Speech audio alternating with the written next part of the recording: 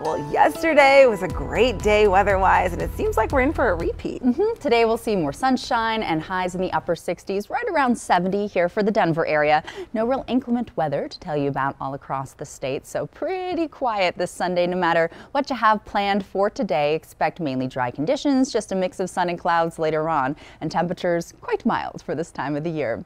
Up over Rocky Mountain National Park, looking absolutely stunning. The grass is greener, snow is melting up off to our west, and temperatures right now are in the high 40s downtown. Winds relatively calm, sustained from the southeast at 7 miles per hour. Upper 30s, low 40s over the northeastern plains. A cool start to the morning into the mountains, only in the low 30s right now. Steamboat Springs and Aspen, but it will warm up nicely through this afternoon. If you're heading out for brunch or church, your metro area planner by 10 o'clock will be at 57 degrees. Upper 60s for our daytime highs through the late afternoon. We're expecting 68 out of the airport. Same down into Highlands Ranch, up into Boulder. Low 60s, Bailey and Evergreen. 50s from Estes Park to Leadville, and you head further to the west from Steamboat to Eagle. 60s and even low 70s possible, and 80 degrees expected over the western slope in Grand Junction. Here's a look ahead at our statewide futurecast. Winds will be strong at times over the far eastern plains. Partly cloudy and calm here for the metro area for the first half of the day. A little breezy later on this afternoon with slightly more cloud cover into our central and southern mountains.